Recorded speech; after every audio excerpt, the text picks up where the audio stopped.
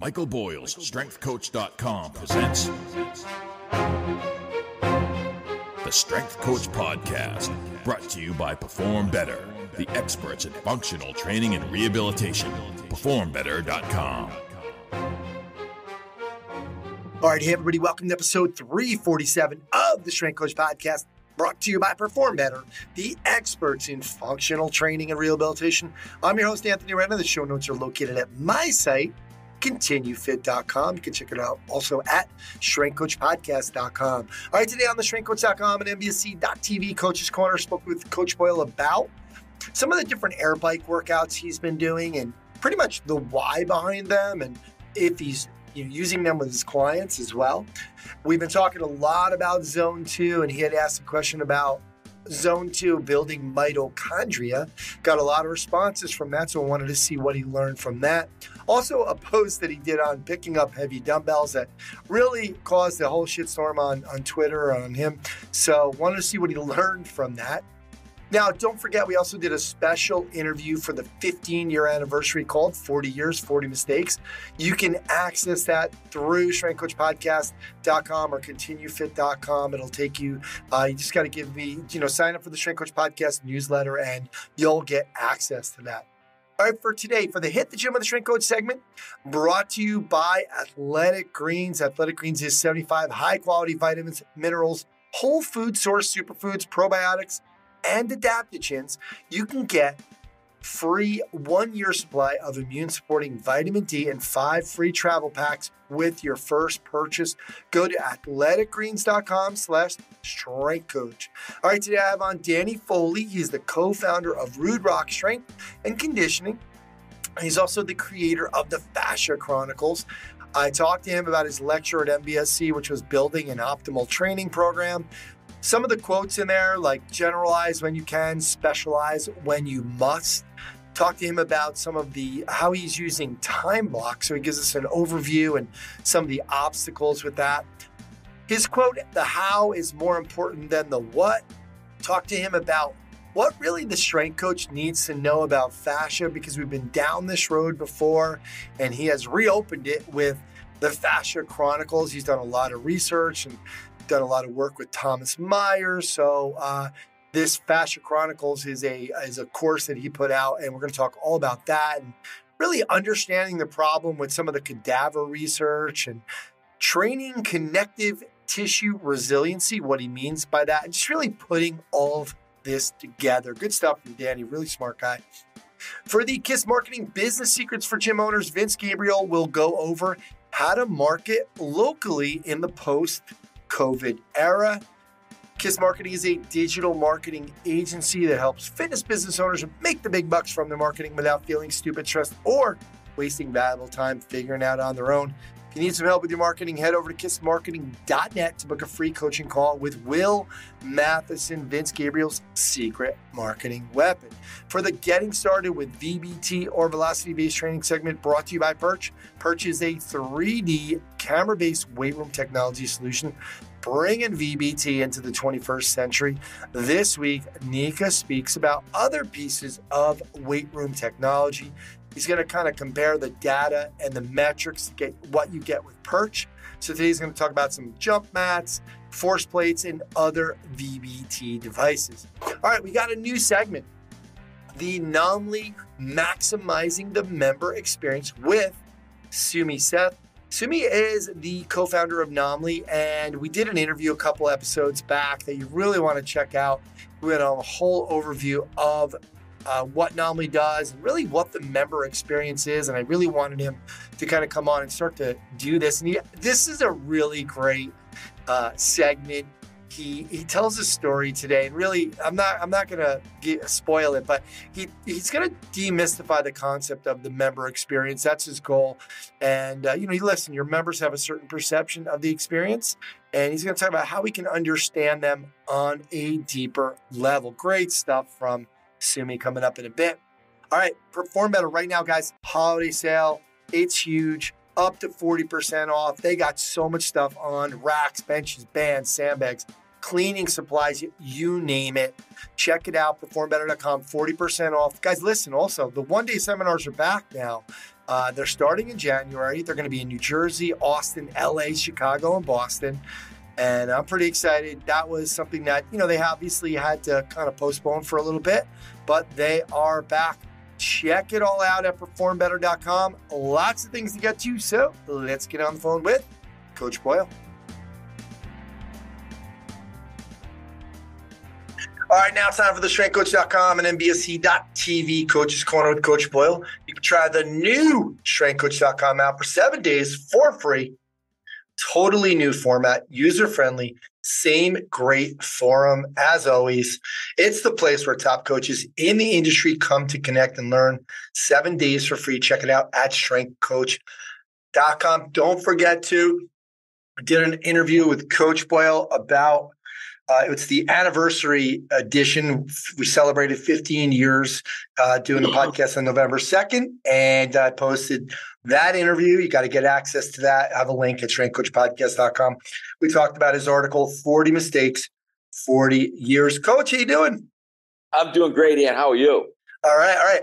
I'll tell you what, boy, some of these things that you're posting on Twitter, for whatever reason, the last 2 weeks or whatever, I mean, you can make a full-time job out of this with and we're going to get to that zone 2 and then the picking up heavy dumbbells, which got you in a lot of trouble. Coach, you did a zone 5 day with Joe Skiz at MBSC. And then I know Vinny posted about doing 150 and 25 calorie day.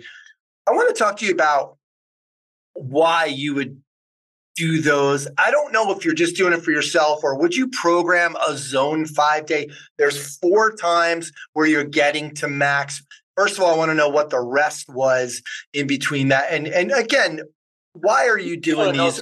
Do it. Come on. Let's through. Yeah. Okay. Yeah. This is self-interest. No, I do it once a week because it's kind of like you go back to that Andy Galpin thing on the Huberman podcast, right? Once a week, you want to kind of blow it up a little bit. In truth, I was actually a little uncomfortable yesterday for a couple hours afterwards. Oh, wow. My heart rate did not want to come down. And I guess I agree with Andy on that point that let's get one really hard one in a week. And so that was the really hard one. And we've just been playing around. It's sort of like pick them out of a hat. I think the first day, it was, Joe got to pick and then I got to pick and then Joe got to pick. And then, so we've done 4. And then Vinny yesterday decided to jump in. I think he's probably regretting that he got on that train because now he has to stay on. So that makes it harder. And he's not a big guy. So he's a little lighter than me, kind of, a smaller engine. Joe's a big guy. So it's a little bit easier for him. And the bike is one of those things. It's like the reverse of running in terms of the little lighter people are much better when you do running stuff, but you get Joe's pretty fit. You get a big guy like him on the bike and he can really crank it out. Whereas Vinny's probably only, I'm going to guess he's 160 pounds maybe. So a little less motor. And it was hard. So basically the rest, we go back to 120 for me. And that ends up being Vinny's heart rate actually matches mine, which is interesting. Whereas Joe is basically 10 beats ahead of me. So Joe will probably, if I get to 170, Joe gets to 180. And then Joe goes back down to 130. And I go down to 120. And why not 105? You know what? This was all my theory in the beginning when I very first started doing this. People said was that if you stayed 60% and up, then you were getting an aerobic benefit from your interval training so that we would get, so theoretically for us, we got 20 minutes in the aerobic range, although we did all anaerobic work. So that was always the theory. And who knows? That's one of the things with all of this. It's actually Brett Welch came on and posted on strengthcoach.com, and he's great. I was so glad that he's back on the site because he gives you a really intelligent physiologist's take on all this stuff. And he said, it's like zone 2 is just the pure aerobic stuff that we used to talk about years ago. But I think now, and particularly the cyclists, I think, have really started to dial into these zones and figure out, okay, exactly where do they want to be. his thing was that now you kind of get back, like if you combine Andy Galpin with the zone 2 thing, what do you get? Well, you get the Charlie Francis high-low idea. and it's just a question of how low are your lows. And so for me, I'm assuming that my low is in that 70% range, not in the 60. Like it would be really 60. I feel like I wouldn't even turn the pedals after a while if I tried to stay at 120. But when I try to stay, like I can drop right in around 130, 132. And if I stay focused, I can stay right there. But one of the things we talk about, we'll start talking to each other and then we'll realize, oh crap, I'm at 134 and Joe's at 145, and it's like, okay, let it slide back down again.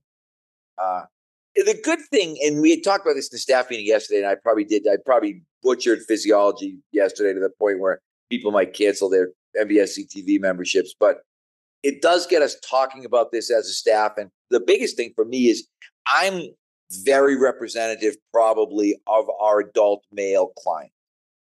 And the interesting thing for me is that in spite of everything that I've done from an activity standpoint, I have early stage heart disease.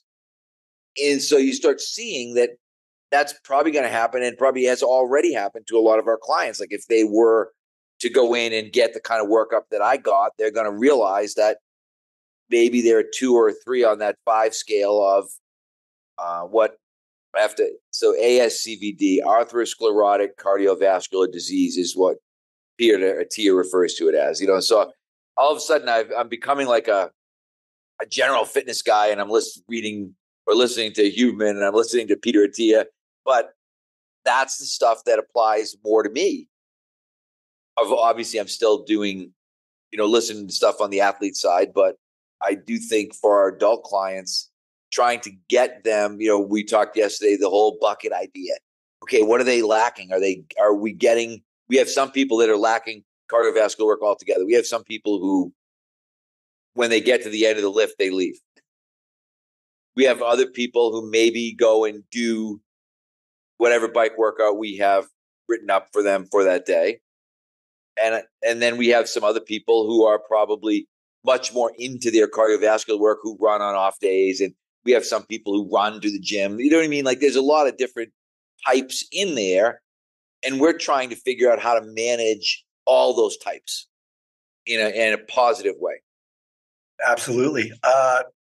Let's kind of segue that into another Twitter post, which was, why does zone 2 work build mitochondria?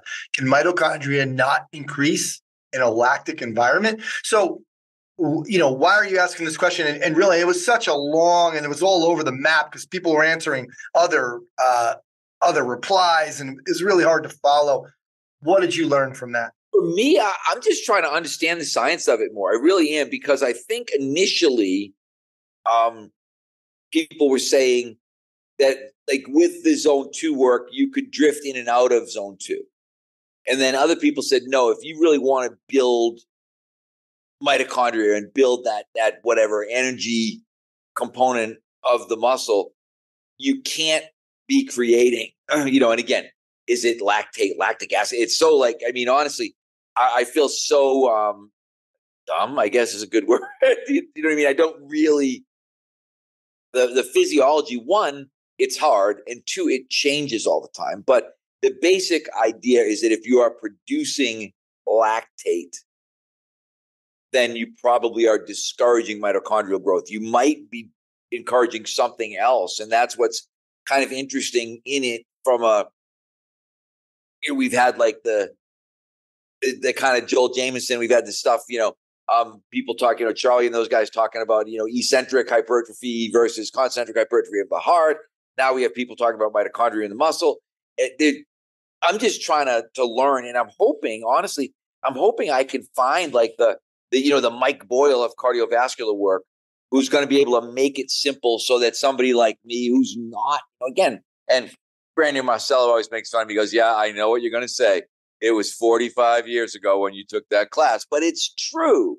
As much as Brandon likes to make fun of me, I'm trying to backfill knowledge that I have not probably accessed in decades. No, not probably. Definitely haven't accessed in decades.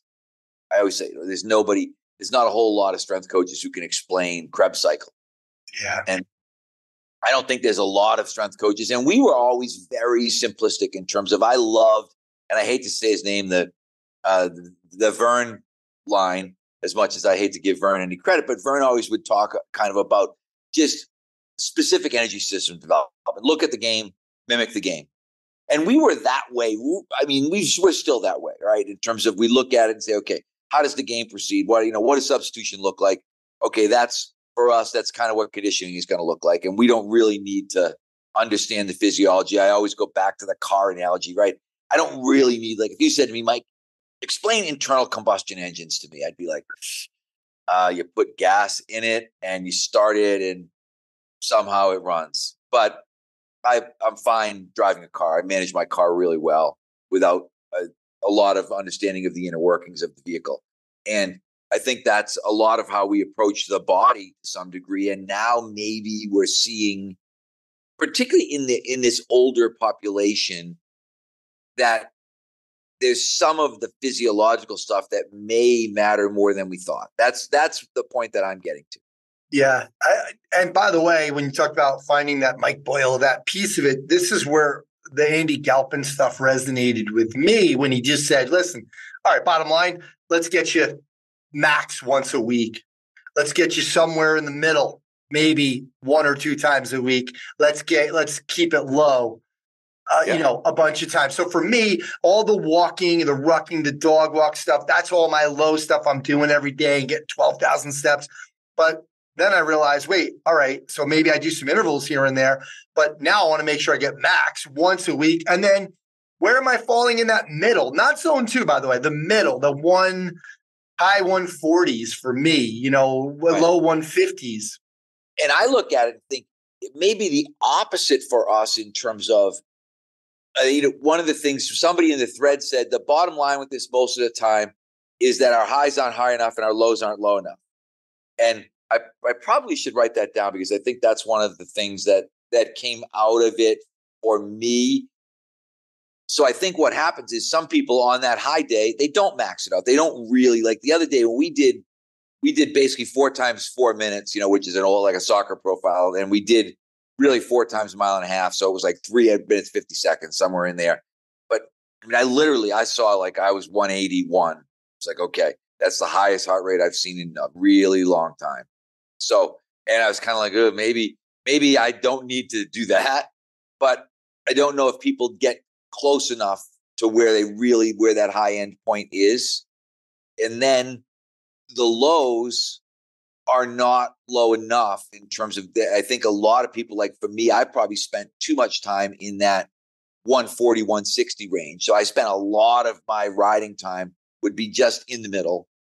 And then my easy, almost my neat activities like that are too low. The walks are too low because I don't ruck. And I don't love, people are like, oh, what about, uphill treadmill? I'm kind of like, uphill treadmill sucks.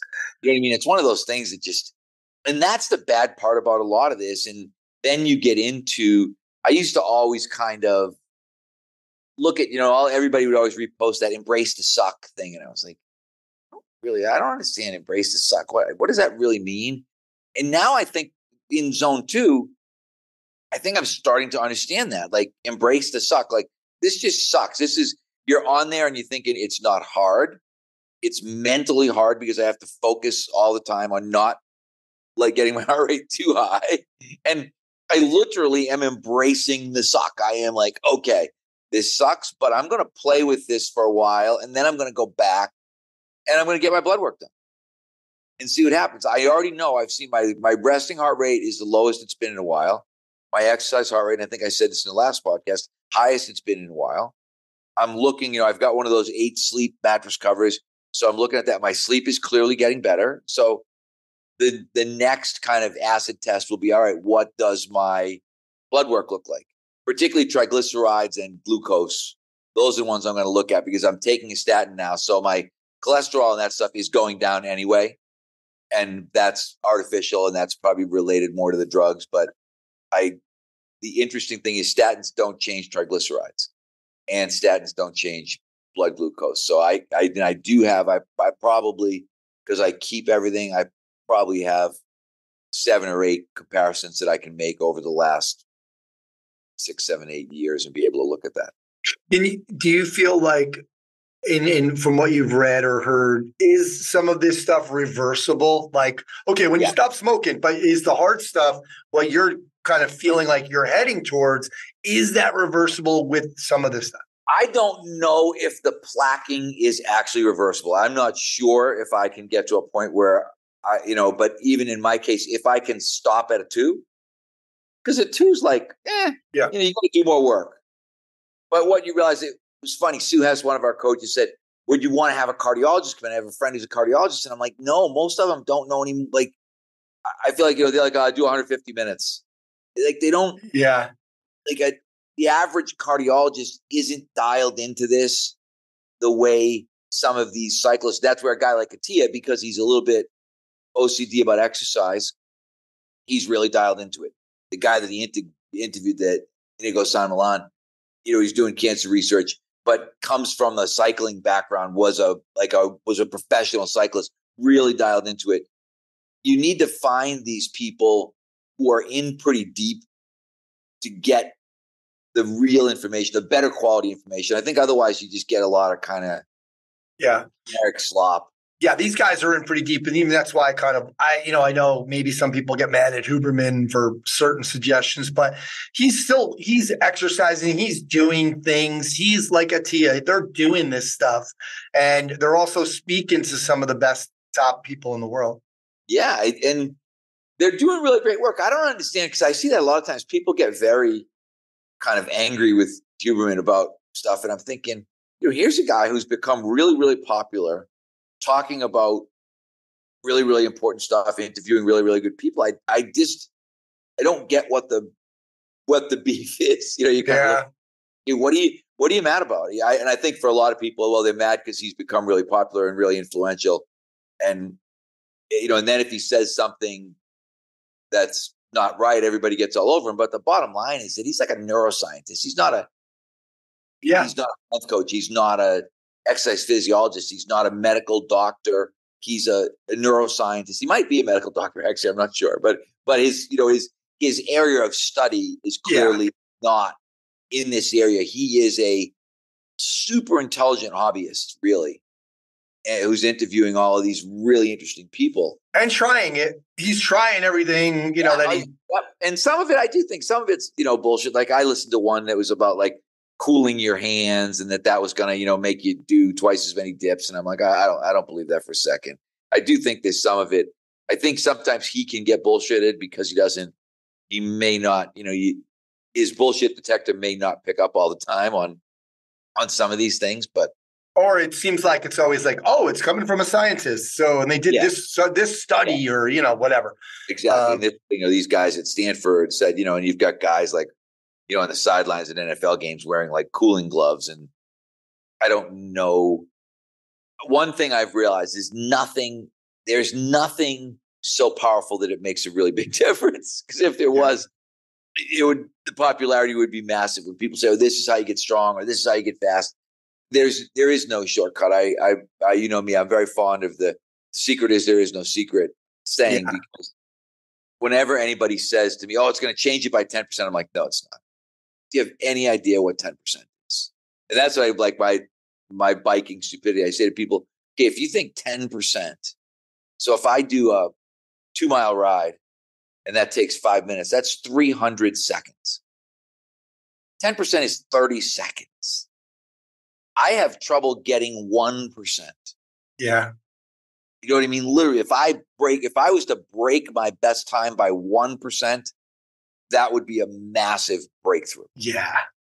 Because that would be 3 seconds off my best time. Usually for me, I tend to come in about 1 second, on one side or the other of where I have been historically before. So now you're into 0.033, Yeah. Really quick before I move on, I did Google, can you reverse the plaque buildup in the heart? This guy from Harvard, Dr. Christopher Cannon, says the key is lowering LDL and making lifestyle changes, blah, blah, blah. Making plaque disappear is not possible, but we can shrink and stabilize it. So I guess that's, hey, better than nothing. But, Coach, let's finish up on the shit show that you caused. Nikki, you posted a picture of disc pressures and just different positions of people like lying down on their back or on their side or standing up, or one that, the worst one was in a seated position picking up dumbbells. And you wrote sneaky back pain caused picking up heavy dumbbells to dumbbell bench or dumbbell incline. Many people with back pain don't think about the effect that picking up dumbbells can have on the discs. If I have a client with back pain, I tell them to avoid heavy dumbbells. Now, to me, this wasn't that big of a deal. Okay, hey, it's just a nice recommendation. Was it semantics? What was it that made everybody so angry? I think one, semantics. Two, it pisses off the same crowd. I piss off the same crowd all the time. And it's almost always the young DPT crowd. And they almost always come at me with the, you're a fearmonger. You're making people afraid to lift weights. You're sending negative messages. And it's like, no, I'm not doing any of those things. I'm just saying if your back hurts, picking up heavy dumbbells off the floor may not be the best idea. Right? And then, somebody spent huge time on causes versus factors and sent me articles on it may be a factor, it's not a cause. And I was like, God, that's semantics. Okay. I literally had to look up cause versus factor. It may, and you get into that may factor into it, but it doesn't cause it. It's not the cause of your back pain. And I'm like, it is the cause of your back pain. If your back didn't hurt and then you picked up the dumbbells and it hurts, it was the cause of your back pain. At least on that day. And then people, it could be social, emotional, you've got to look at, and that's whenever people start saying that, you got to think about the social, emotional effect of back pain. I'm like, stop, please stop. I get it. Most people who are exercising do not have back pain for social, emotional reasons. They have back pain because they're doing something wrong in their workouts. I get it that there are people out there who are manifesting all kinds of different pain syndromes that have a psychological component, but it's not what we're talking about here. And it's not part of the conversation that we're trying to have. So I think it's a combination, like you said, it's semantics. It's a general dislike for me because I say things like orthopedic cost, or, the guy was like, oh my God, nice 1980s picture. And I said, well, has that research changed? Are you saying that disc pressures are not like they are in the picture? And he's like, no, but that's a really old picture. I'm like, that doesn't matter. Show me data that says that the worst position from a disc pressure standpoint is not seated flex trying to pick up dumbbells. Then there was, another guy showing he literally posted his Jefferson curls and his Zerchers from the floor. And it was and that was why, I don't know if you noticed, that we posted an article, a strengthcoach.com article. I wrote a response article about it because somebody posted an article that was actually pretty good about flexing or not flexing. But the bottom line at the end of the article, they said, we've got no data to support lifting and flexion at all. Not one study that says it's good. I'm like, okay, that's another one. And they get into this sort of, this is another one of my favorites. Well, all that research was done on pig spines, and I had the same wise ass answer that I have for everybody. Is that, there wasn't a big line for the blow up your disc study. You know what I mean? They're like, so it's really stupid when people say this, and then I get mad because it's McGill's research, was all, pig spines, and it's like, how much research have you done? Yes, McGill, they researched pig spines because that's the closest spinal structure they've been able to analyze that resembles somewhat the human spine. And they don't get human spines. You know what I mean? It's just, so there's a million, I think, problems with the objections. And my thing is hey, really, let's just try to be adult about it and try to look at this thing and say, okay, am I arguing about this just because I really don't like Mike Boyle? or am I arguing about this, because I really, truly believe?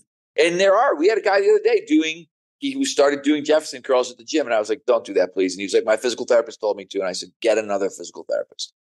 I said, if that was the recommendation, if someone is telling you that the way your back pain will get better is deficit lifting in flexion, I'm like, I don't think there's a significant amount of evidence for that. And if there is, I would like you to show it to me. And of course they can't. They show you pictures of them doing it. And then I have my same, hey, you can talk to a lot of 50-year-old strength coaches now who thought I was a loser. And they're the ones that are saying, now, man, my back, my hips, I'm a mess from all the squatting that I did. And I used to talk about Mike Boyle was a pussy and he's soft. And now I realize that I maybe should have been listening versus talking shit about him. Yeah. And I think that would be the same with the flexion-based stuff. I think that'll bite people in the ass and they'll come back and be like, yeah, I used to do all that, flexion-based lifting. Now my back's not good.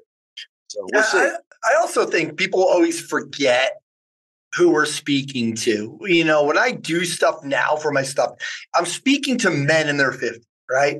So I'm not talking about menopause because I'm not talking about women. I'm not trying to, I did a video on some double vertical jumps, like 2 jumps in a row. I was like, guys, one thing, we're in our 50s. Don't worry about how much height you get here. We're trying to just work on some speed. I got the Phil Mickelson Master Celebration height here. I get it. I'm not that. I don't have a great vertical jump. Don't worry about that. But let's not discourage you from doing, know who you're speaking to. And I think that's what the guy talks about, manifesting, back pain. Those aren't the people that are coming to us anyway.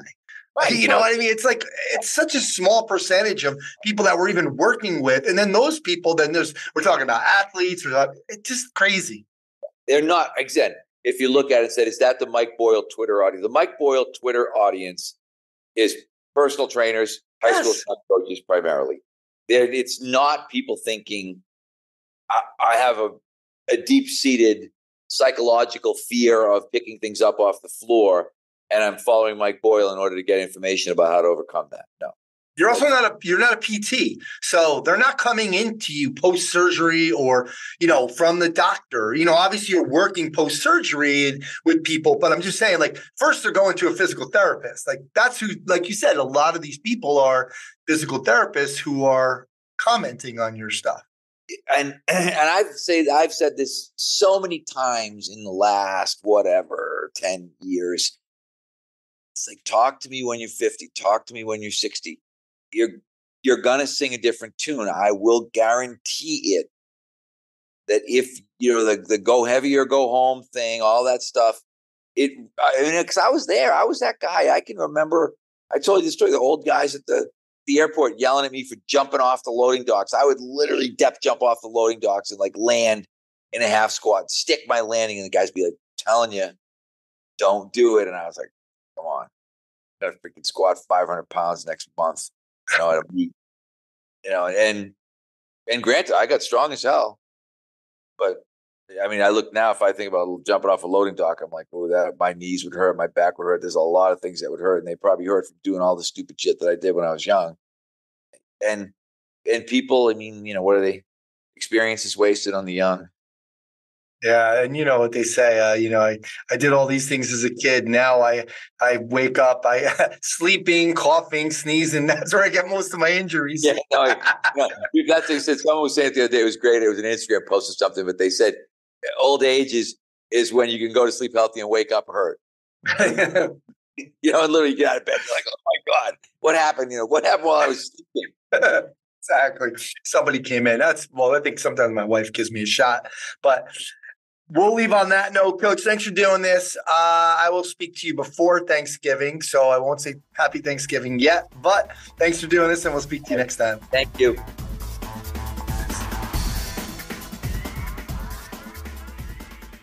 Welcome to Nomly's Maximizing the Member Experience segment. My name is Sumit Seth, and I'm the co-founder of Nomly.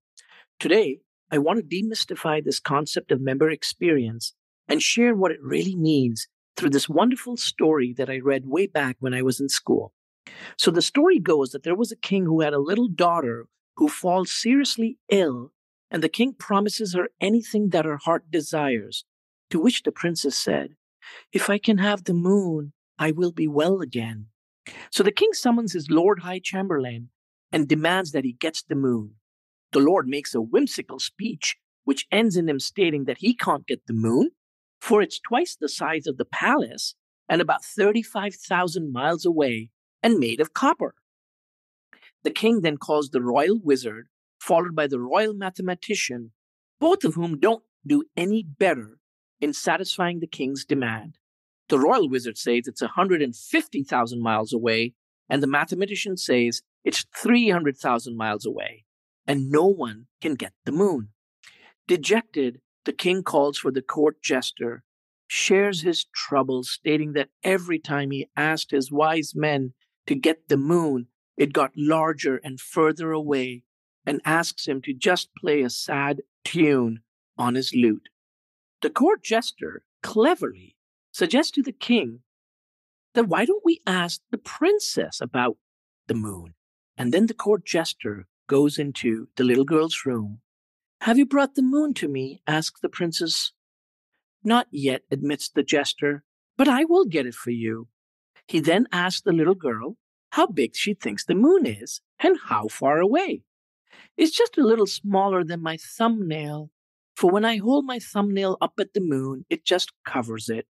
She adds that the moon is not as high as the big tree outside my window, since it gets caught in the top branches.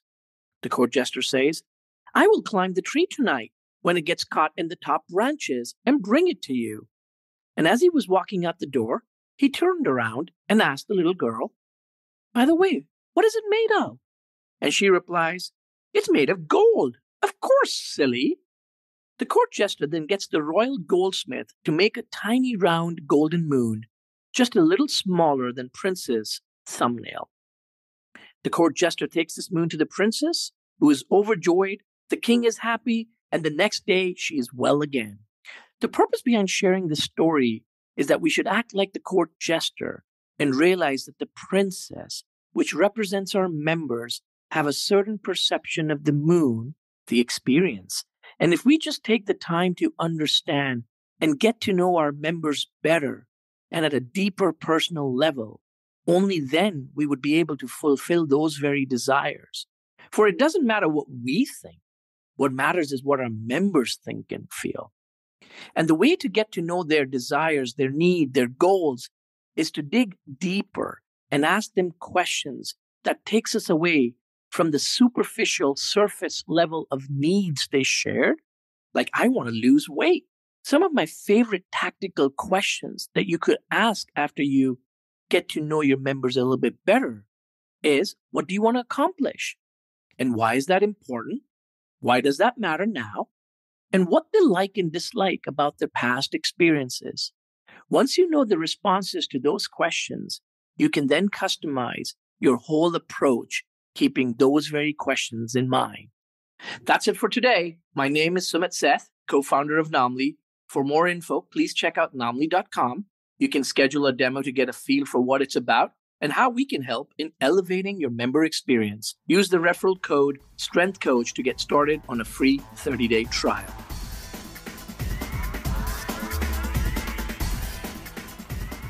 Hey guys, welcome to Business Secrets for Gym Owners. This is Vince Gabriele. I have a quick story about ACL injury prevention. I was listening to Eric Cressy talk about how he used to go in and watch shoulder surgeries to get better at the shoulder. And at the time, I was doing stuff with ACL injury prevention. So I called a local, well-known orthopedic surgeon who was doing ACLs. He was a specialty in ACLs.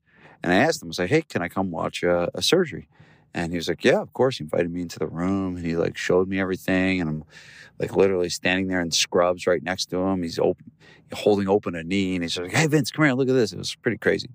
And, after that, we became, colleagues and, sharing stuff, back and forth and everything like that. And I randomly asked him, I was like, "Hey, I want to do a workshop on how to prevent ACL injuries, and I want to know if you'd like to do the medical part. Obviously, I can't do that part, and I would do the prevention part." And he was like, "Yeah, of course."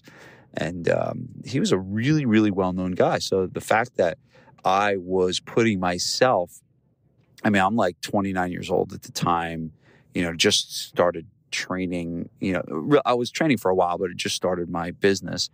And me putting my face on a poster with this very, very well-known doctor was like immediate authority in my community.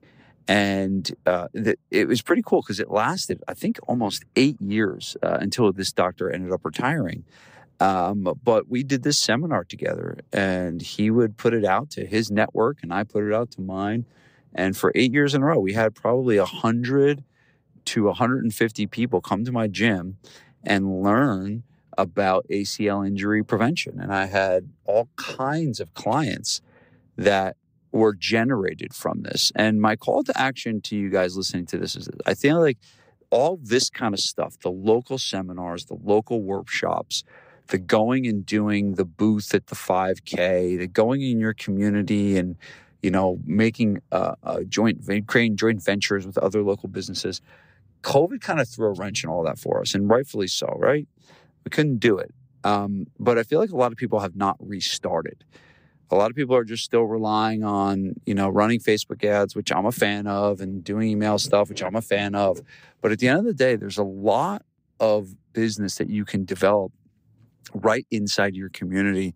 And probably the best way you can do it is with these little workshops. And they don't even have to be big ones like I was doing, like 100, 150 people. Like, you could really benefit from doing a small workshop with 10 qualified people that you bring into your gym to teach about fitness and health and everything like that. So it's a really, really powerful way to grow your business, but it's kind of like a long lost art. And one of the things I'm doing to try and bring it back is I'm going to be doing an upcoming workshop on grassroots marketing, just all about stuff that you can do in your community to grow your business. And I feel like a lot of people like, oh yeah, I know that. I know on instincts on what to do, but no one really does it well and successfully.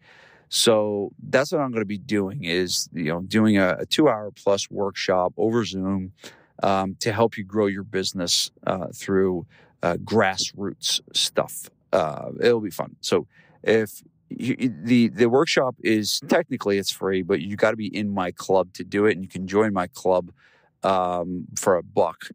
It's called the Marketing Master Insiders Club.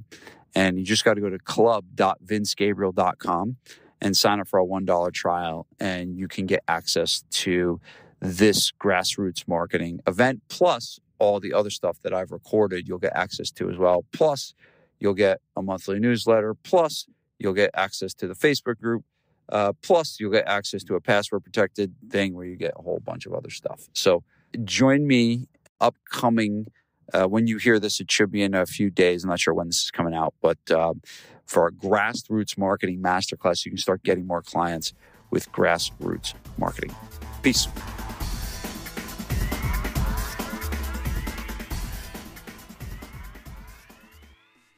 Hey everyone, welcome to Getting Started with VBT or Velocity-Based Training, brought to you by Perch. Perch is a 3D camera weight room technology solution bringing VBT into the 21st century. I am Nico Ouellette, and I'm the head of marketing and education for Perch. And in this series on the Strength Coach podcast, we cover all things related to VBT. Today, we're going to dive into some other pieces of weight room technology and compare the data and metrics you get with those to what you can receive from a VBT device. There's a bunch of different types of weight room tech. Today, we're going to talk about jump mats, force plates, and velocity-based training devices. What is the difference in data collected and how can it be used? First and foremost, all data collected is great, but only if you have a use for it in mind.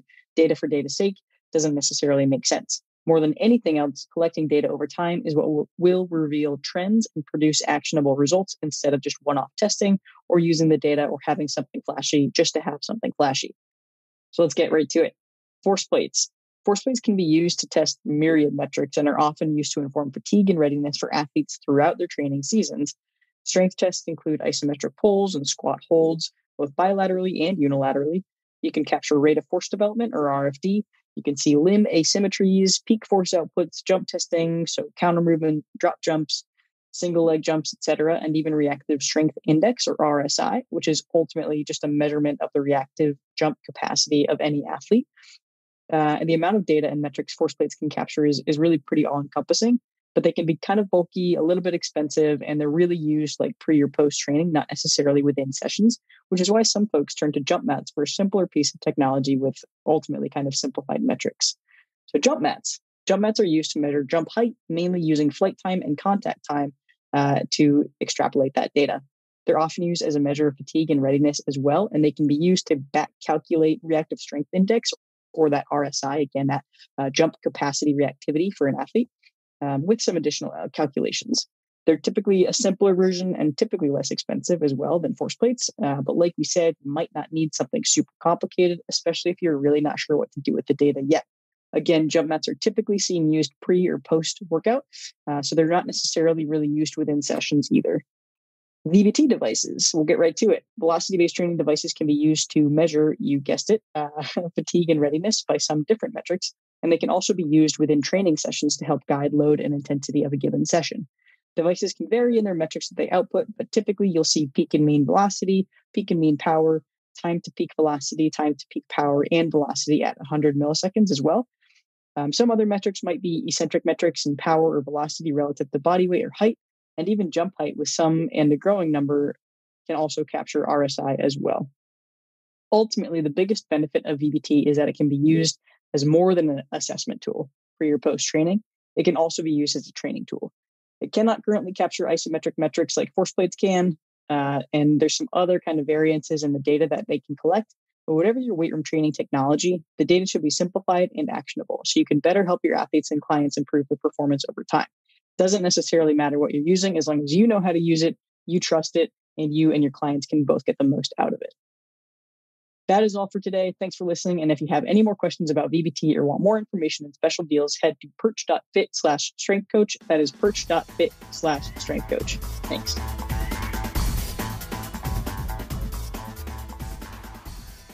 All right, hey, everybody. Now it's time for the Hit the Gym of the Strength Coach segment, brought to you by Athletic Greens. 75 high-quality vitamins, minerals, whole food source superfoods, probiotics, and adaptogens. I use it every day. For me, it basically just fills in the gaps in my nutrition. Probably use it. I make sure I probably around midday, but I'll do it first thing in the morning if I've been drinking the night before. So feel like it helps. So Athletic Greens is going to actually give you a free 1-year supply of immune-supporting vitamin D and 5 free travel packs with your first purchase. I highly recommend you getting the subscription because you also get a discount of 20% off, and you can cancel or skip at any time. All you got to do, visit athleticgreens.com/strength coach. All right, today we have on Danny Foley, and this is actually a long time coming. I always ask Coach Boyle about different coaches he wants me to interview. And he said this a while ago, but it took me a while. But following a 6-year stint at Virginia High Performance, where he worked with active duty veteran naval special warfare SEAL personnel, Danny's currently a high performance coach and injury management specialist working with a broad range of athletes. He recently came on as director of performance at APE Fitness and Performance, where he works with athletes ranging from high school to professional levels. He's also the director of injury restoration and performance at Batchick Methods. Hopefully I pronounced that right. He's also the co-founder of Rude Rock Strength and Conditioning. And if he wasn't busy enough, he's set to release, or he just released, Fascia Chronicles. And we're going to talk a lot about that today. But that was just released. Danny, thanks for doing this.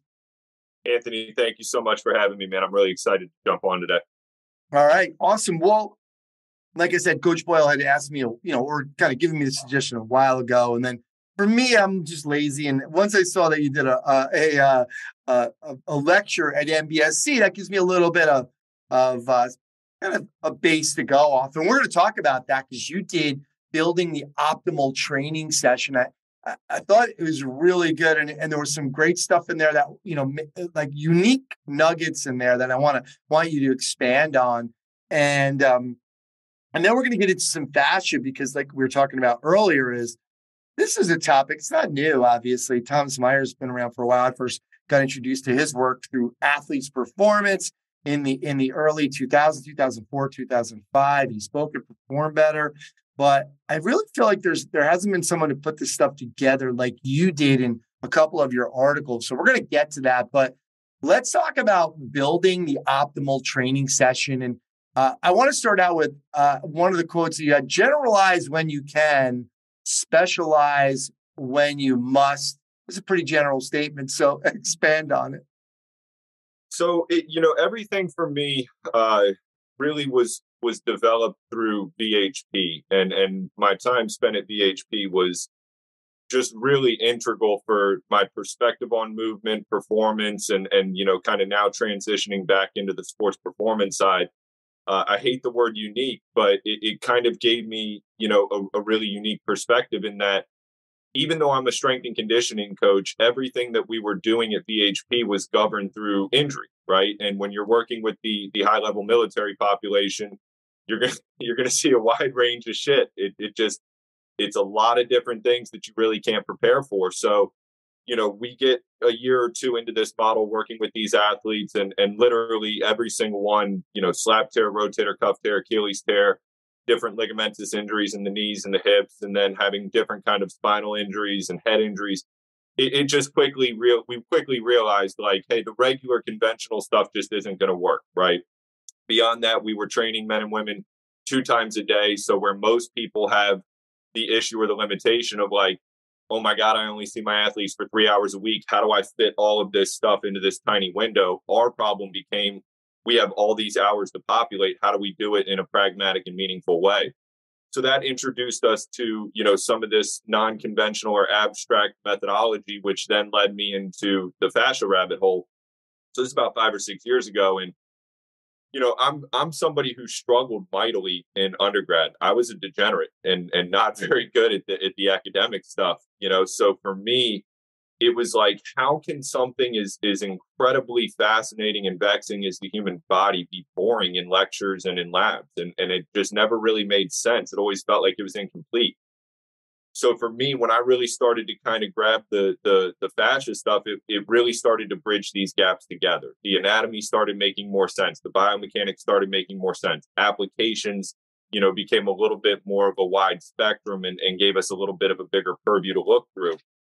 So really, it was this culmination of things where I tried to do what we were taught to do. It didn't work. I found this other set of things that really helped put everything together and make it make sense. And then here we are. So, now coming into this, generalize where you can generalize where you can, specialize where you must.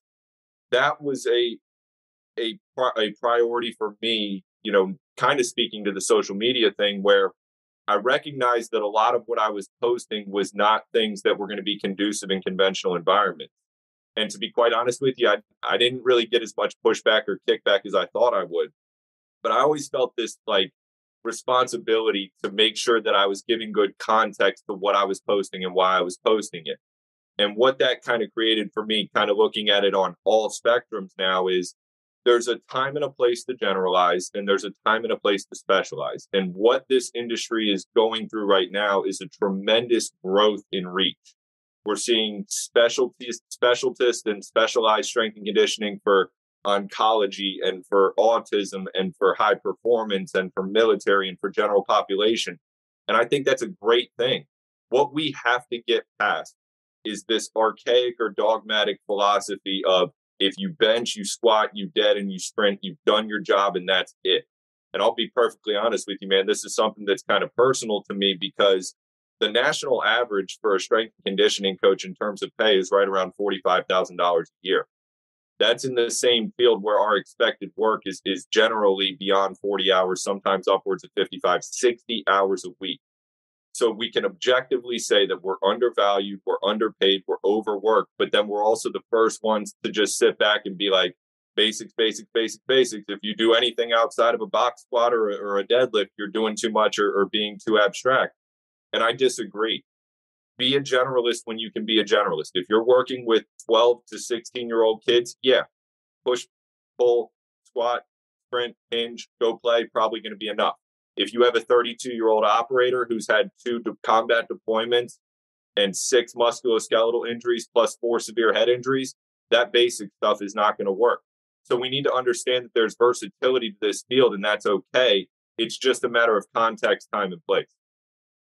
Totally agree. And, right now, my big thing is working with 50-year-old people over 50. I'm 55. So the one thing that I noticed in my almost 20 years of training, I worked with golfers, so really the demographic was always older men for the most part, 90% of them.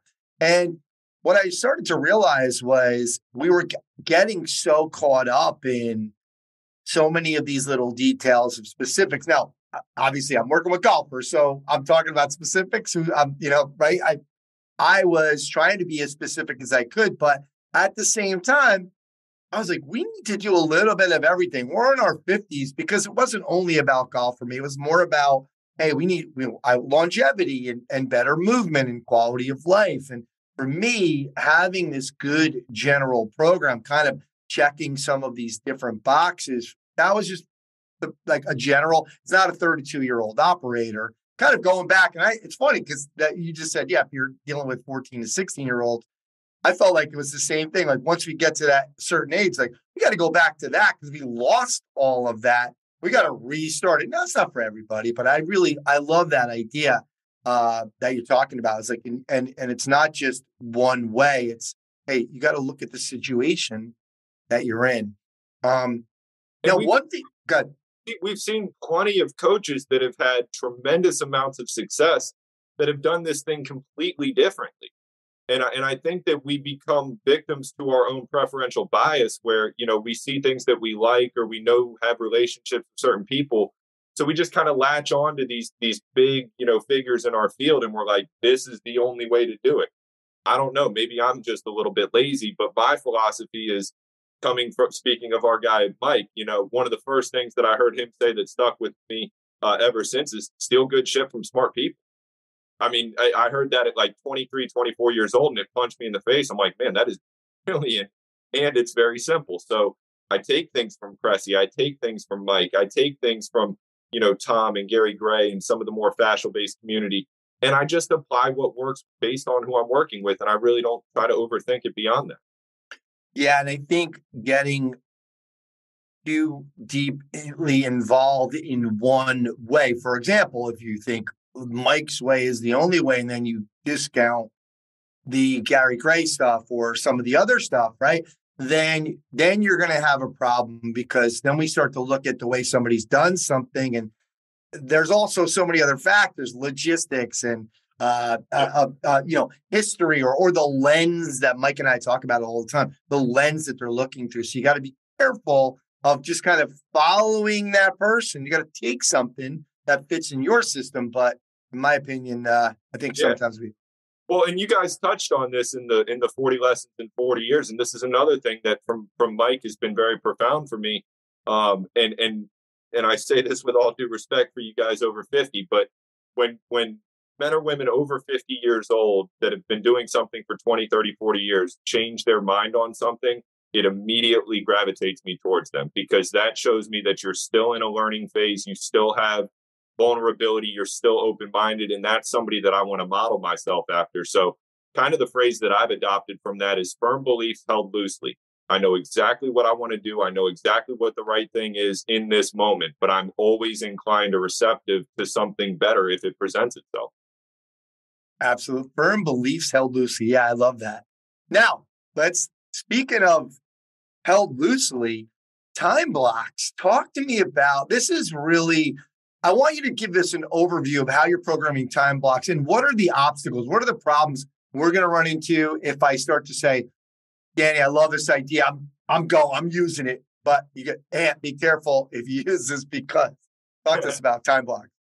So time is the ultimate variable for all of us, and especially in the coaching field.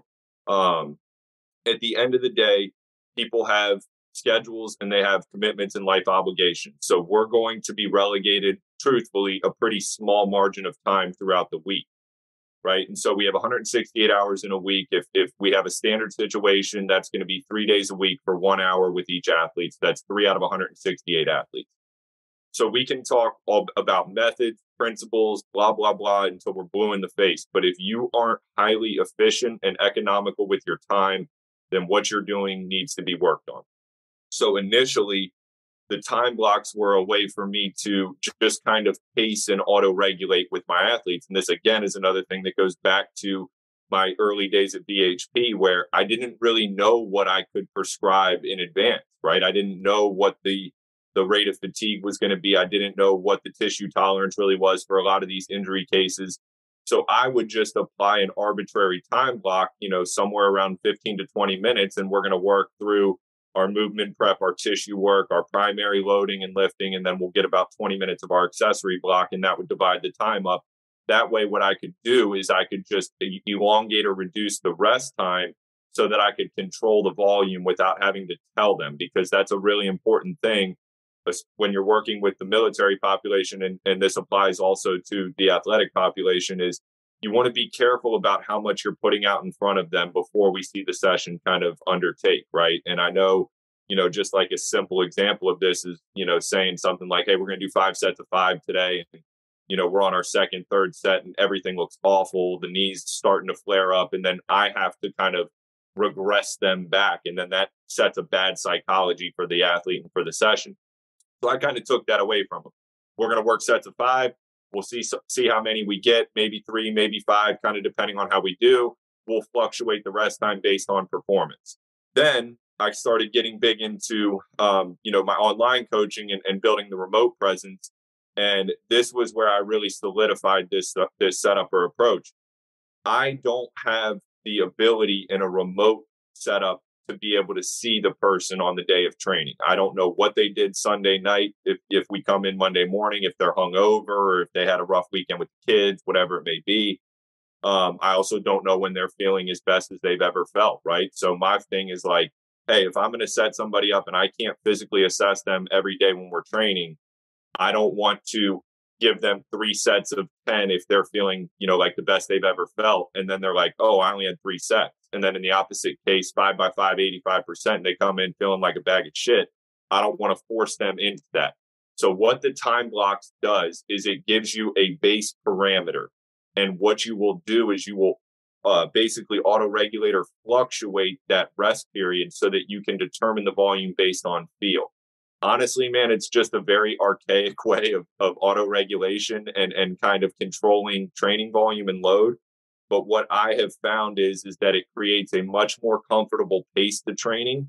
And it also changes the perspective a little bit. So this applies whether it's in person or remote based. But the goal of training is not to absolutely maximize every single set of every single day and push yourself to the red every single time. You should feel confident with the amount of work that we're doing, both volume and intensity wise. So if we have days where we're feeling better, do a little bit more. When we have days where we're not feeling so great, do a little bit less. And then next day is next day, right? So we got to kind of get away from this, like almost dictatorship of like, hey, the sheet says 5 sets of 5, so we need to do 5 sets of 5. I think training is a little bit more altruistic in the sense that, it needs to be very much governed by the present moment and less by what these kind of structured templates of perfection suggest or say. Yeah. One thing obviously when I was starting to hear this, my question would be, because I'm thinking of a couple of my clients. I got my client, Larry, who would be like, you're going to say 5 sets of 5. He's going to, and I know you dealt with, he's going to do 8. He's going to do 8, right? Yep. So he's going to say, and I did 8 today. You believe it? No, I didn't want you to do 8 just to do, and then he'll do the same thing the next week and he'll try for 9. So how do you kind of control that? Yeah, well, I'll use the military guys for this because it's honestly the best example, right? That is the epitome of more is better. If I'm not vomiting at the end of my workouts, it wasn't effective, that kind of stuff. And this was, again, it goes back to the word perspective, right? Where this is a culture or a group of individuals who are literally, developed through this push yourself until you literally can't stand philosophy, and it becomes pervasive. They take it, very literally for the training sense. They start to take it very literally in every other sense of life as well. So I tried to kind of change the perspective or the priority of training. And for that population especially, you are not going to go, do, an hour of legs or do a training split and become a better operator. That's not how that works. what we're trying to do is we are trying to develop the physical qualities that give you the base or the platform for you to go perform your job at a higher level, and presumably for a longer period of time with less constraint or less setback. I think it's the same thing in the athletic or the sport performance world, right? We can cherry pick athletes from all different eras, all different sports, that they did this, so this has got to be the best way to do it. I don't think that what we do matters as much as how we do it. So there are certain things that definitely need to be present in a sports performance program, but I think a lot of it is really up for interpretation. So with that, I want to make it very clear to the athletes that what we are doing is really just trying to develop your robustness. We're trying to develop your physical capacity, and we're trying to develop the base physical traits that are required for you to develop the skill for your sport upon. And that's critical. So if you miss your 95% back squat when we're in our heavy strength phase, I honestly don't really care. It doesn't really show me much. We just didn't hit a number that we tried to project to hit for that day. If we're scheduled to perform at 80% and you feel like that's too light, then let's bump up a little bit. Like, we just got to kind of navigate this a little bit more fluently. And I think stop being so zealous to again, like these programmatic and predictive models and structures. I think that is really what provides the humanistic element of coaching. And it really is an indirect way that we can create a much deeper rapport with our athletes, that we both have a better sense of understanding of what we're embarking on and what we're trying to achieve with this. Yeah, I love, it's funny because I wrote down about the how is more important than the what. When I heard you say that, I really like that idea. But it kind of tied back, and you just mentioned it. It was pursue performance, not PRs. You basically said you don't really care how much they're lifting. That could be maybe, I want you to expand on that, because it almost sounded like, hey, we don't care if you get stronger, but you also said later on, force is part of, but not the whole situation. So just give me an overview or clarify that, or expand. Absolutely. So let's just put context to it, right? So if I'm working with a college football team and we're in our off-season period, I would expect that more often than not, we should hit those numbers that we're projecting to hit, because the time frame or that point of the calendar has less variance. There's less unpredictability to it. We have more physical time with our athletes. There's not as much compounding stress, and there isn't the priority of the game. If we're on the in-season period, the priority is the game. That is it.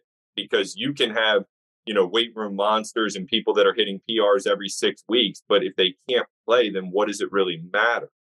Right? And then if we take it to a general population sense, I really don't care what those numbers look like.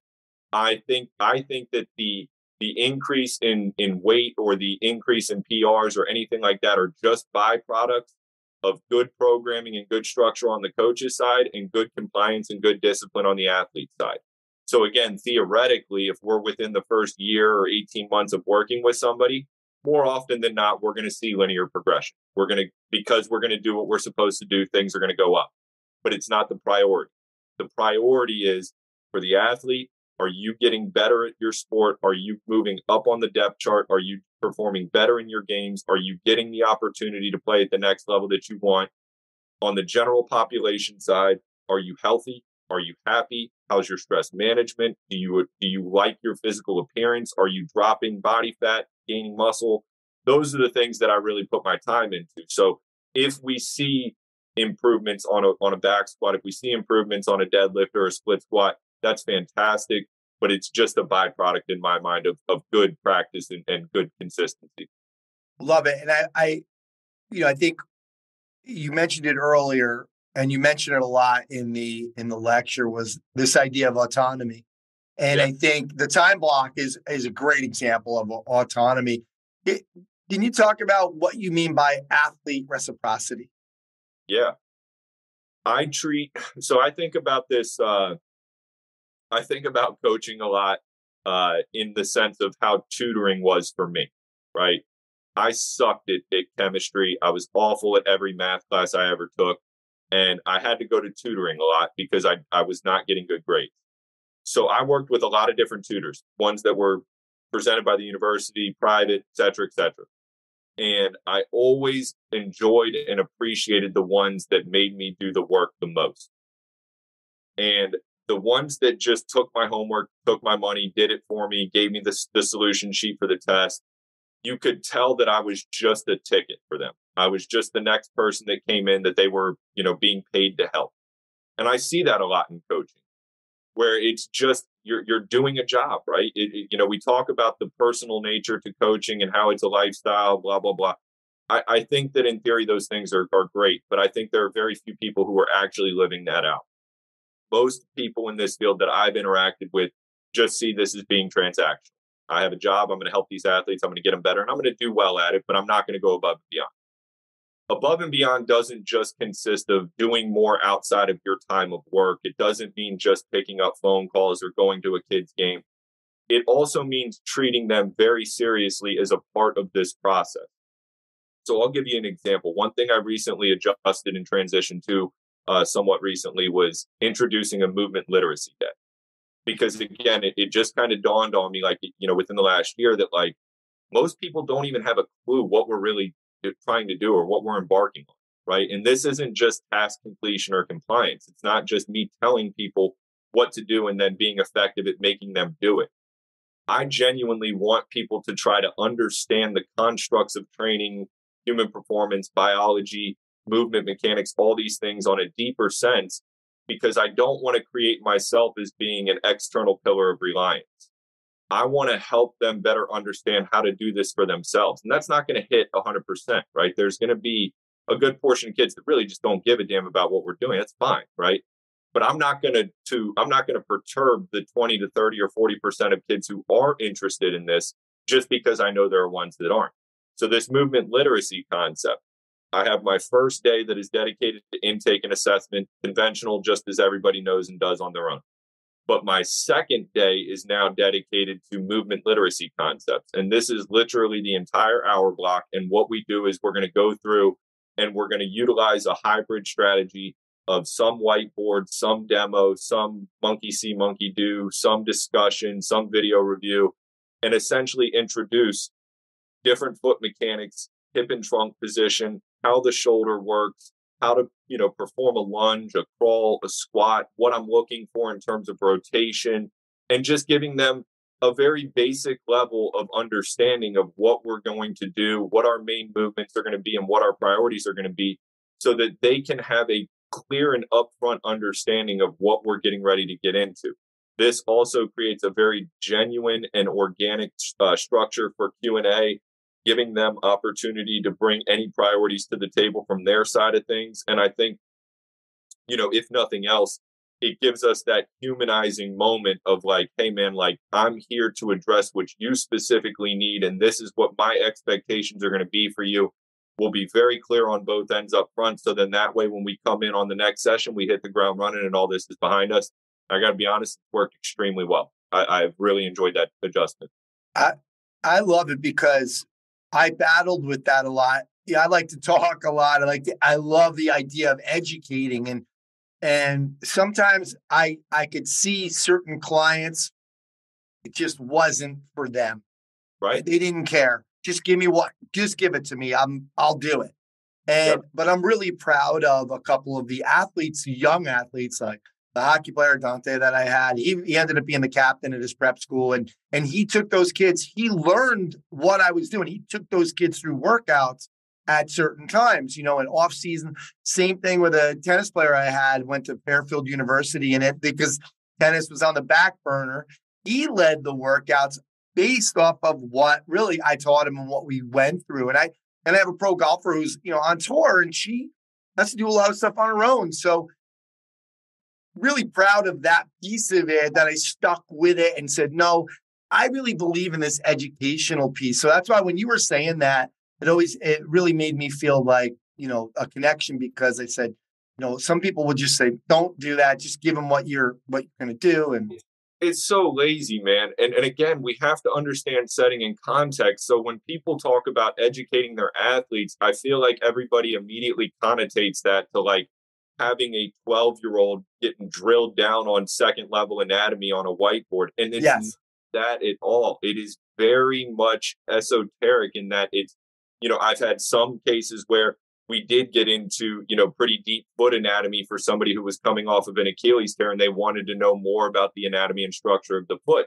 But then I've had other ones where, like, I've had a 14-year-old female who just, like, unprompted asked me a question in the middle of it about, weight cut strategies and what she should do for that. And that's not something I would typically build into this movement literacy day, but I'm like, boom, hey, that's what we got to address because that's what's a priority for her.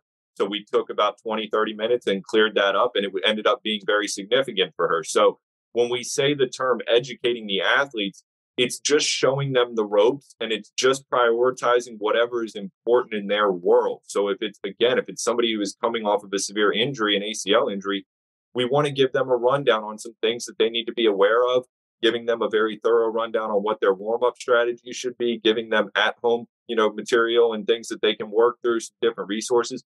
And it's just doing your job. You're not there to be a disciplinarian. You're not there to set the tone and make them meet your model. It's your opportunity and your responsibility to figure out how they learn best, who they are, what their priorities are, and then you put the strategies together from there. Yeah, absolutely. Love it. And I think this is a good segue into this idea about fascia. And when we talk about how deep we maybe need to educate our clients, but also how deep we need to go. And so I just want to set this up. One of your articles, I will post a link. It was emphasizing the fascial system in training, and that is at Roodrock, roodrockstrength.com, where a bunch of your articles are. And you had said you've been veering further away from the conventional musculoskeletal lens and constructs of Newtonian physics while becoming more invested in the biotensegrity fascial approach. Now, that's a mouthful, but the primary point was recognizing the significant limitations to fixed compound bilateral loads, as Bill Parisi tremendously describes throughout his book. We need to give more attention to omniplanar movement, speeds and angles of movement, how these affect the proprioceptive bodies and tissue qualities of fascia. So my question to you is, again, that's a mouthful, but let's get an overview of fascia and really what does the strength coach need to know about fascia? Because it seems like we went down this a little bit with Thomas Myers early, and it really didn't stick early in the mid 2000s because I think it was pretty complicated. I'm not sure what we were really getting from it. It was so, and then Bill's book came out and kind of taken it into more of our language. Talk to me about, give us an overview of the fascia and what we really need to know about fascia. Yeah, so let's start very, very general here. We'll go with the 10,000-foot view and then kind of work our way down. So if we just need a simple, pretty definition for fascia with a bow on top, your fascial system is a global connective tissue that interconnects all biological structures throughout the body. Now, the fascial tissue itself is highly integrated with sensory bodies. It plays a significant role in neurology and neuromechanics. It has a significant role in fluid dynamics. And generally speaking, the fascial tissue is working to just balance global tension and compression. Okay. So another quick caveat. We were talking a little bit a second ago about I had the tremendous opportunity to go out to Boulder, Colorado last year for Thomas Myers anatomy or fascial dissection course rather. And let me just be very, very clear in saying this. The fascial tissue is real. It's a real thing. It's tangible. It's palpable. And the reason why there is so much ambiguity and disconnect with the fascial system is this. There is a very incomplete nature to cadaveric research. And I know that I might get blamed for saying this on such a big channel, but it's important this is addressed. With the embalmment process and the chemicalization process with cadaveric research, like we see in our university settings, the tissue is very decrepit, it's dehydrated. And the reason for that is because they draw the blood out and they draw most of the fluid out of the bodies, and it's replaced with this embalmment fluid, which again kind of denigrates the fascia tissue, and it just dehydrates the environment. So when you get an opportunity to do a dissection course like the one at Anatomy Trains, we started day one and the bodies were fully skinned, right? So the first day or two is actually de-skinning the body, and then it works down from there. It was a fascinating course. I absolutely could not recommend that highly enough to anybody in this field. But I had about 50 hours of time in undergrad doing cadaveric, dissection work. And in this course throughout the week, we got about 40 or 50 hours. So I've seen both settings, and I can tell you definitively it's an entirely different experience.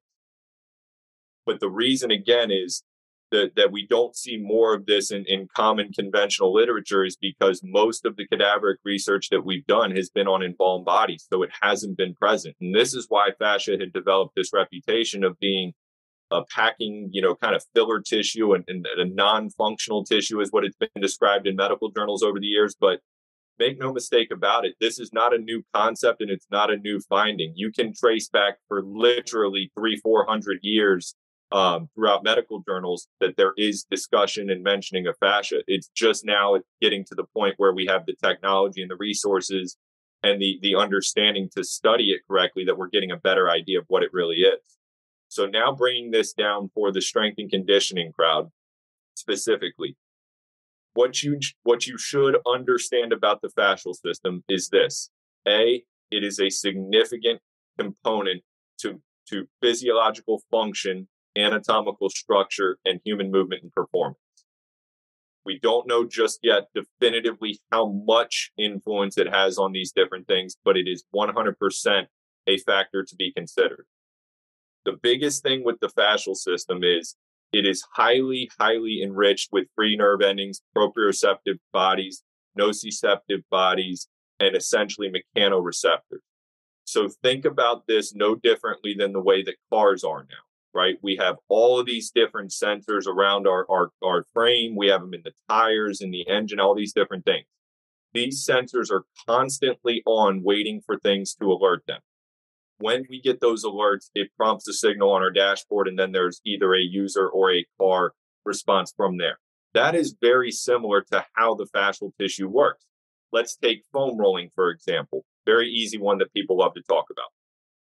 They have been studying foam rolling so heavily for the last 15 years or so, and the majority of them are looking at things that are just not conducive to the mechanics of foam rolling. Foam rolling is not going to lengthen tissue. Not what it's designed to do. It's not going to necessarily make you less sore or more flexible. However, foam rolling is essentially just a mechanotransductive endeavor in that we are providing a biomechanical stimulus that creates a biochemical cascade. So in other words, we put this object on our hamstring. The mechanoreceptors in the hamstring detect that sense of touch or pressure that triggers a response, which then changes the chemical environment in that area. So it plays on the neurology. It's dampening or desensitizing, nociceptive responses that induce pain. So when you come in and you have sore hamstrings, you roll on the foam roller, you get up, you feel less sore. That is a mechanotransductive response. It's not decreasing your pain. It's not decreasing the soreness. It's decreasing or impairing the sensation of it, which is then also indirectly changing the GTO muscle spindle relationship, which allows us to get deeper into a stretch. So it will transiently improve the opportunity for flexibility. So for, again, the sake of the strength and conditioning coaches, understand that there is a very, very important priority on the sensory motor and proprioceptive function that goes well beyond the foam rolling example. That's just an easy way to make it. And in terms of the strength side of things, think about it like this. We are seeing a continued linear rise in non-contact soft tissue injuries from 2010 to 2020. Why is that? We have more technology, more tracking, more software, more open source information than ever before. But we are seeing a continued rise in non-contact soft tissue injuries. Now, this is obviously multivariant. We can talk about this literally for hours and hours on end. But think of it like this. if an ACL tear was a force deficit problem, we would train every athlete like a powerlifter, and we would never see a non-contact soft tissue injury. To add to the riddle, how many times have we seen a running back who can back squat 700 pounds, but then go out and tear his ACL after he does a single leg jump and lands funny on his left foot, right? So what that really put into perspective for me was, what we're doing is not wrong, but it is incomplete. And we need to figure out what that incomplete aspect of it is, because there is no reasonable sense as to why we should be seeing soft tissue injuries the way that we are, with the accessibility, the resources, and the tools that we have.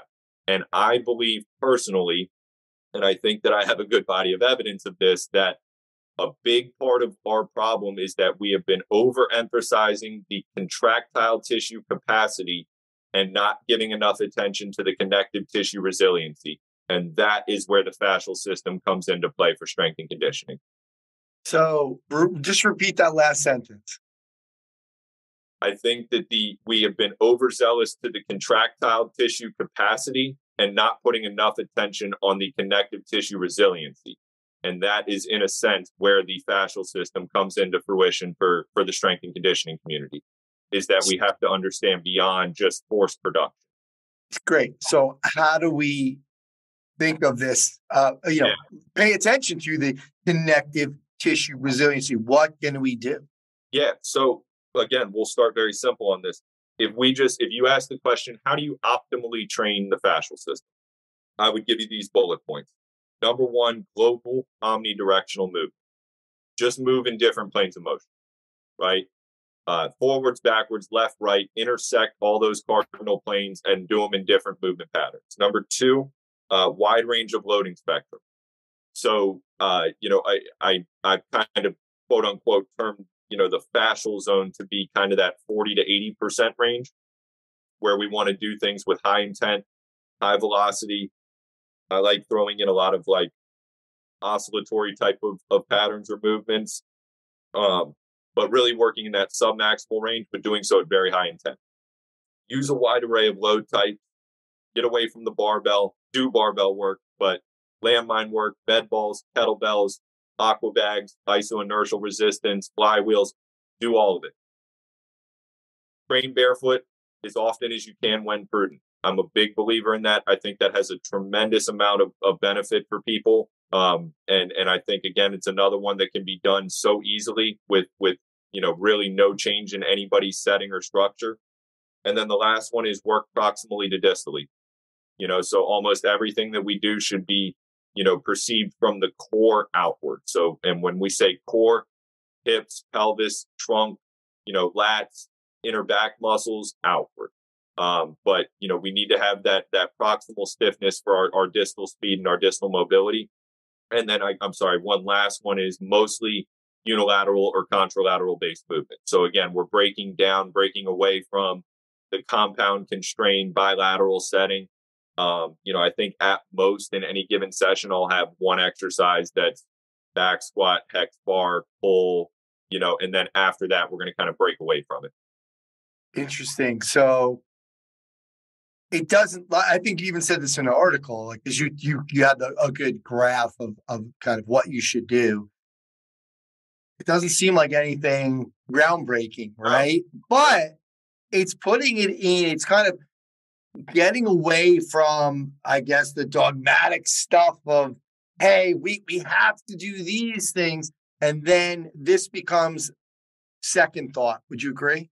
Yeah, well, here's another good way to look at it too, right? If we look back all the way to the origins of strength and conditioning in the 50s and the 60s, and Boyd Epley and everyone that kind of galvanized, organized strength and conditioning, what were their major influences? Well, it was Soviet training, it was bodybuilders, it was powerlifters, and it was Olympic weightlifters. And really, it was, all of these things that were just physique and weightlifting specific driven, right?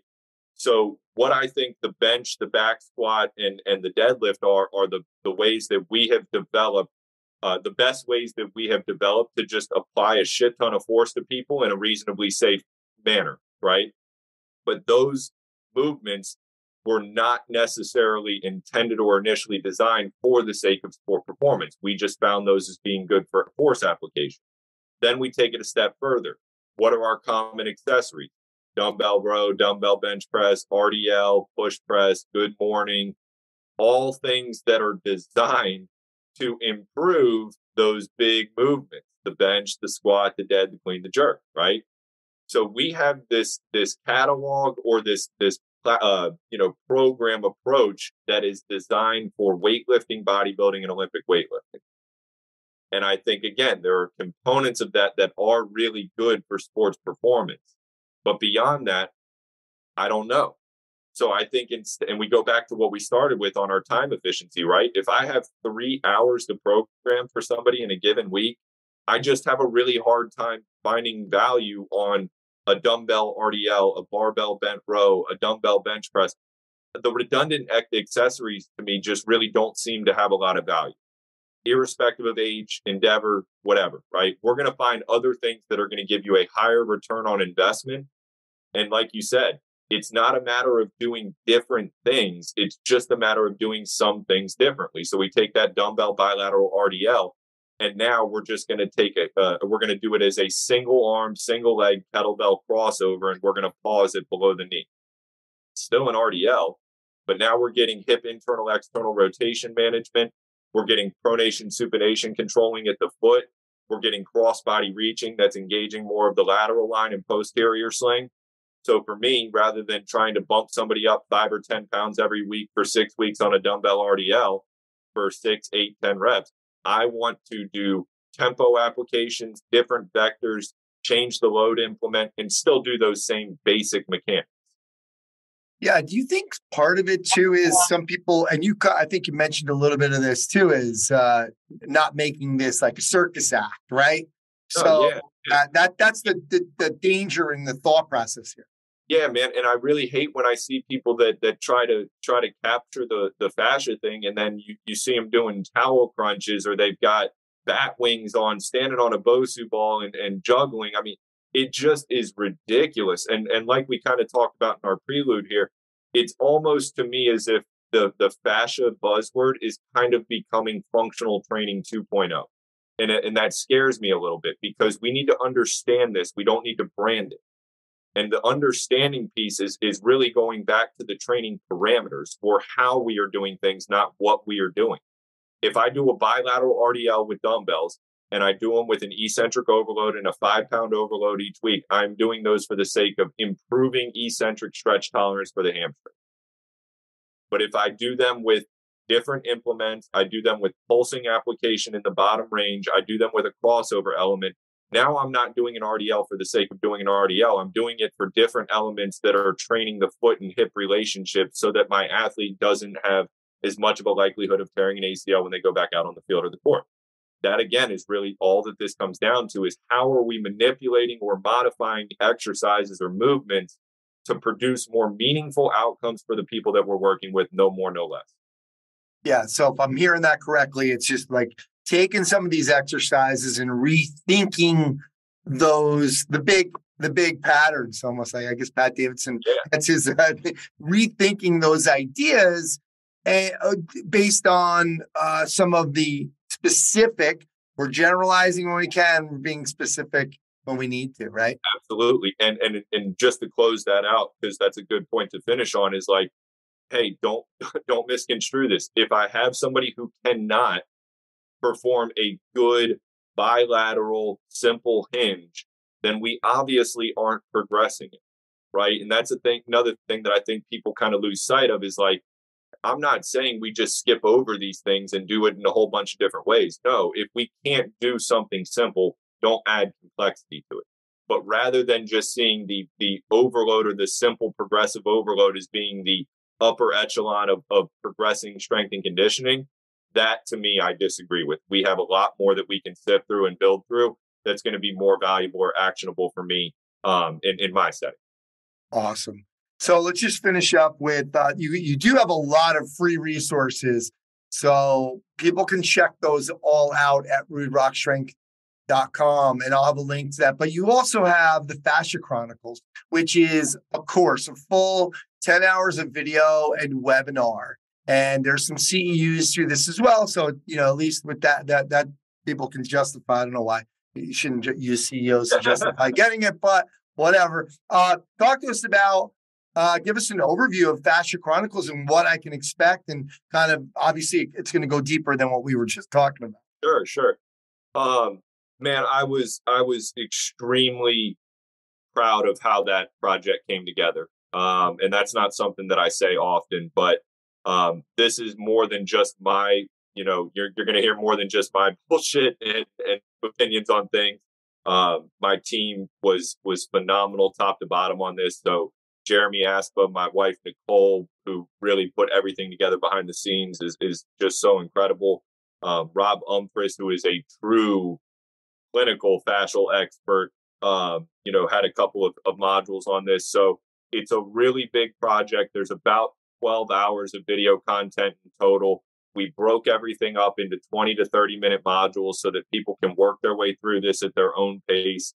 It's an interactive course. We're still kind of adding and shifting a couple of things. There's interactive quizzes, but we work through a really big gamut. So, everything from the conventional, fascial anatomy, physiology, understanding kind of the mechanics and the properties of the tissue, to then transitioning into more of like, hey, here's what we need to know as strength and conditioning coaches, practitioners, clinicians, different types of applications and program schematics and things of that nature. Then we'll take a look at like, how is this involved in sport? Because I think that's another priority that a lot of people have had. And I haven't really answered much in a lot of the free resources, but we did put a good bit of attention to in this is like, what does this mean for a running back? What does this mean for a volleyball player? How do we analyze this and assess this in sports? So we cover that quite a bit. And then my guy, Jeremy, who is an athletic trainer, works with military pilots in Virginia. He broke down a lot of the restorative applications and elements to this too. So, what happens to the fascial tissue after injury, after surgery? How do we, go from early phase rehab to more of a transitional rehab back into return to play? So it's got a lot of content in there, some great contributions from the team. And, like I said, man, I think this actually came together very well. And I'm very appreciative of Simply Faster for all of their help in hosting this, and the NSCA for, putting their name on this too. I know that was, that's something that was really big for us as well. So you can access it from our site through ruderockstrength.com, through Simply Faster's site directly. We'll be posting the link all across social media for the next couple weeks. So definitely would encourage people to check that out if this is something that is of interest to you. Yeah, and I'll say just from the stuff that I've read and watched, Danny's done a great job just in general of making this. And I kind of comparing him earlier, I told him, what Todd Wright did for the Gary Gray stuff and made it simpler and practical in our setting. I feel like some of the stuff that you're doing is doing that with the anatomy trains and the Thomas Myers stuff. So it's kind of funneling down into this really good practical use of this, of its complicated topic. So, I really appreciate that. And it is. I would just change your terminology from complicated to ambiguous. And there's just a lot of stuff that is still yet to be defined, but we're getting there. And I think, for someone like myself, I'm about 20 IQ points short of being in a research clinic or a dissection lab full time, but we're getting decent with this application thing. So I just want to continue to play my role in the application side, but there's so much research that's being pushed out. A lot of stuff coming from the Stecos, especially Robert Schleip. All of these people are really starting to get a good understanding of it. But if I can just add one quick thing on there too, the course has been fantastic. We're extremely, impressed with everything so far, but we are actually going to be taking this to a workshop setting for 2023. And we're going to be looking at about 4 cities here, stateside, to put on this clinic and basically bring the Fascia Chronicles to life. So we actually have established our first clinic is going to be February. Let me make sure I don't mess this up. February 19th and 20th in Dallas at Basic Methods. And we are going to be putting on basically all of these different, protocols, assessments, applications, and trying to do them in a way that is conducive to the population that we're presenting to. So be on the lookout for that. My guy Ryan Basic, who I'm partnering with at Basic Methods, is also going to be doing some presenting at this one. So if you guys haven't, seen his stuff and what they're doing out of Basic Methods, man, check that out on Instagram, because he's got some incredible stuff going as well. So it's going to be a really good event, and I'm really excited to put this together. Very cool. Will that be really a compliment to the course, and say, hey, like, it's probably better to do the course then come here, right? I would look at the online course as basically being the kind of the overview and kind of the just, hey, here's every little piece of the base understanding of the fascial system. With the in-person workshops, what we're trying to do is answer the specific questions and give the specific details to all of these different contextual environments and settings, and really just, again, addressing it based on what the demand is from what we get as far as input is concerned. Cool. And that's going to be 2 days in Dallas? Big course. Yes, sir. Cool. And then do you know what other 3 cities you're having, or? It's looking like Miami is going to be one. We're thinking probably in the December timeframe for Maine. I would love to do one in San Diego, LA. So if anybody's out there listening, San Diego, LA, we would love to have a host site out there. And then I'm probably going to make a trip back home, see if we can't put something together in Virginia or DC area. We'll see what kind of the demand is. And then we're going to try to do one international conference. So either in Spain or UK at some point later in the year as well. Very cool. Danny, thanks again for doing this, man. We really appreciate all you've done, all the education you're doing, and look forward to more coming from you. Anthony, thank you so much for having me, man. I really appreciate it. All right, that's going to do it for episode 347 of the Strength Coach Podcast. You can try the new strengthcoach.com out for 7 days for free. Totally new format, user-friendly, same great form as always. It's the place where top coaches in the industry come to connect and learn. Go to strengthcoach.com. Click the Join Now button to get started on your free trial. Thanks to Chris Barner and the folks over at Perform Better. Don't forget, holiday sale, 40% off racks, benches, bands, sandbags, cleaning supplies, you name it. Also, the one-day seminars are back starting in January. They'll be in New Jersey, Austin, LA, Chicago, and Boston. Check it all out at performbetter.com. Thanks to Coach Boyle and Danny Foley. Guys, don't forget to check out that anniversary interview I did with Coach Boyle, 40 Mistakes, 40 Years. You can access that at strengthcoachpodcast.com or continuefit.com. Thanks to Nomly, I am so excited about the new Maximizing the Member Experience segment. Nomly helps you build relationships through personalized communication so your members stay longer and pay longer. Go to nomly.com. Use the referral code StrengthCoach to get started on your free 30-day trial. Thanks to Vince, Gabriele, and Kiss Marketing. If you need some help with your marketing, head over to kissmarketing.net to book a free coaching call with Will Matheson, Vince Gabriele's secret marketing weapon. Check it out at kissmarketing.net. Thanks to Nika Willette and Perch. Perch is a 3D camera-based weight room technology solution bringing VBT into the 21st century. Head over to perch.fit/strengthcoach to find out more about it. They have some great videos showing the cameras and how to use it. Thanks to Athletic Greens.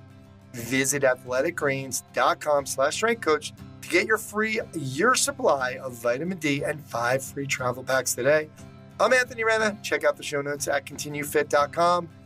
That's going to do it for this episode. Thanks again, and I'll speak to you next time.